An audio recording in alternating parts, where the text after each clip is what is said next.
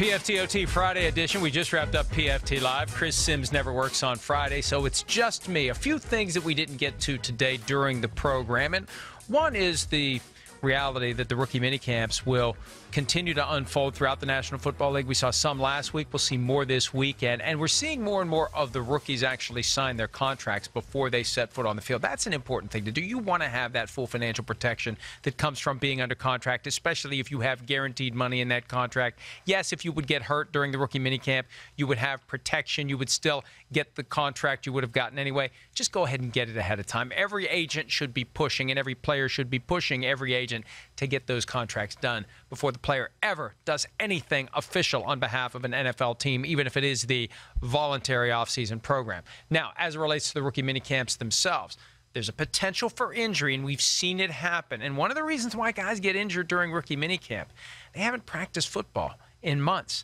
What do after the season ends? They immediately begin to get ready for the scouting combine. They get ready for the specific events of the Underwear Olympics, and then after that, they get ready for their pro day workout. And then after that, they do some do some private workouts. They do a lot of traveling for team visits, and maybe you get out of your workout routine. You're not as in the kind of shape that you otherwise would be in during football season, during training camp, during the moment where you're used to participating in football practice. So these guys get thrust right back into it without any opportunity to get themselves into the kind of shape they need to be in. And they're out there. Think about it. You've got your draft picks at rookie minicamp, but you've also got undrafted free agents who are trying to get the coach's attention. You've got some guys who have been on the practice squad in the past who are still eligible to show up for the rookie minicamp. And then you've got the tryout players, the guys who aren't even on the team yet, who are clearly trying to get someone's attention so they will get an opportunity to compete for one of the 53 roster spots. Until you're on the 90-man roster, you can't even begin to do that.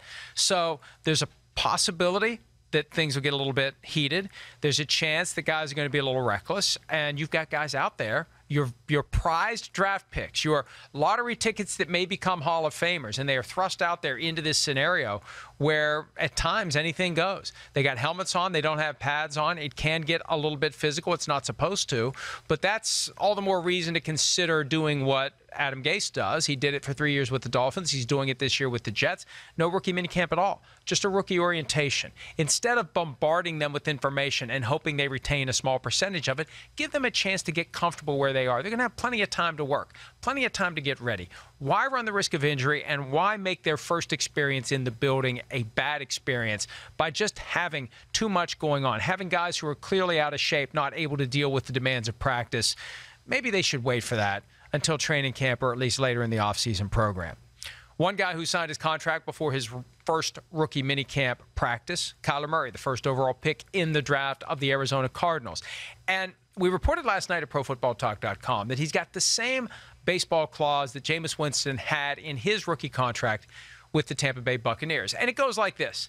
Any baseball activities void the future guarantees. So at that point, if Kyler Murray would decide to show up at spring training for some baseball team and participate in infield practice or batting practice or whatever, he would technically void the guarantees. Technically, the Cardinals would be able to say your guaranteed money for future years goes away. But as a practical matter, what are they going to do? Are they going to cut him?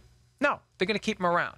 Now, unless these first 2 years are a complete and total disaster, there's no downside to losing the protection of the future guaranteed money. And I think Kyler Murray will know after a year or two whether or not he's in the good graces of the Arizona Cardinals. And if he decides to go play some training camp baseball, it really won't have a downside for him. He'll still be able to do it if he wants to. The bigger question is, what if he decides that he wants to play baseball? We've already seen him change his mind about not playing football after he had taken the Oakland A's signing bonus. If he decides at some point to play baseball instead of football, it's an easy solution. You pay back the unearned signing bonus money, and you go back and you play baseball. Now, there's no indication he's going to do it, but there's also no indication that he's going to be as good as the Cardinals think he is. He could be.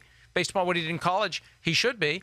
But if he struggles, if he ends up being a bust after a couple of years and he decides, you know what, this just isn't for me, he could give back half of the signing bonus and go play baseball. It's that simple. The Cardinals can't stop him from playing baseball if that's what he decides to do. So that option is still there. The opportunity is still there. And whether or not he'd be inclined to do it depends largely on whether or not pro football goes the way that he hopes that it will.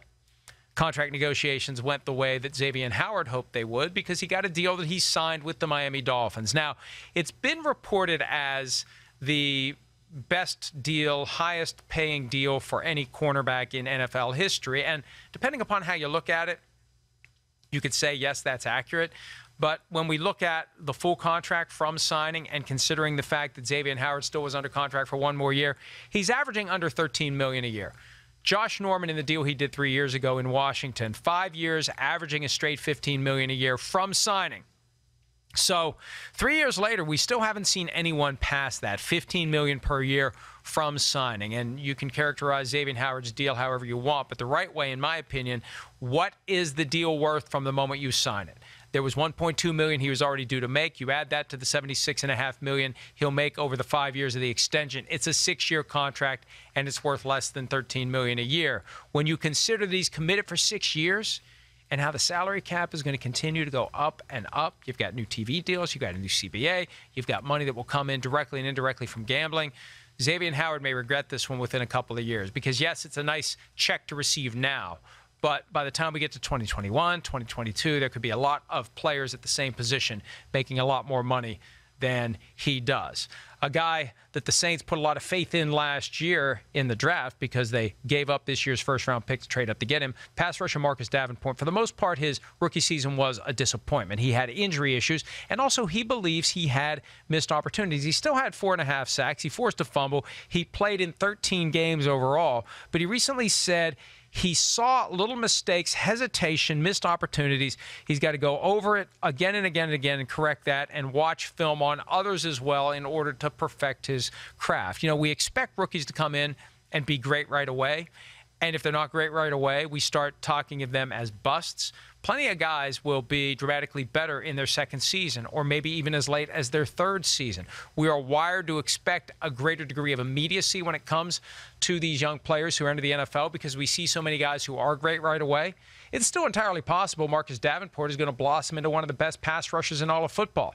The Saints clearly thought enough of him to give up that first-round pick this year to move up to get him from the Green Bay Packers in the spot that Green Bay held in last year's draft. So we'll see what Davenport does. The bottom line is just because it didn't go the way he wanted or the Saints wanted last year doesn't mean he's a guy that we should write off. And as the Saints try to get back to the postseason for a third straight year, try to overcome the disappointing way in which their 2018 season ended, Davenport could, in theory, end up being a key piece, especially when you consider that Cameron Jordan, quietly one of the best pass rushers in football, is there to take some of the heat, could create some opportunities for Davenport to get to opposing quarterbacks. That's it for Friday's edition of PFT OT. We'll be back again on Monday with an all-new edition of PFT Live. We'll have content for you all weekend long at ProFootballTalk.com, and maybe, just maybe, late afternoon today, you will see an episode of PFT PM pop up. That's not a tease. I just don't know whether or not I'm going to have time to do it. If I do, I will, and you'll see it. Otherwise, we'll see you on Monday.